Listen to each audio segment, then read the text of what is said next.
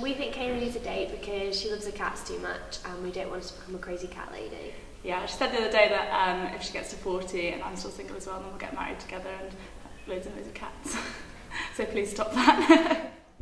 I think the panel should all keep their lights on because Kayleigh, when we signed for our house in second year, was really insistent on having the ground floor bedrooms, and regardless of what house that we looked at. And we found out earlier that the only reason she did that was because she didn't want any of us to hear her having sex, so definitely keep your lights on. Also, she tends to have a habit of like running home from nights out when she gets too drunk, despite the fact that she lives about half an hour away from town.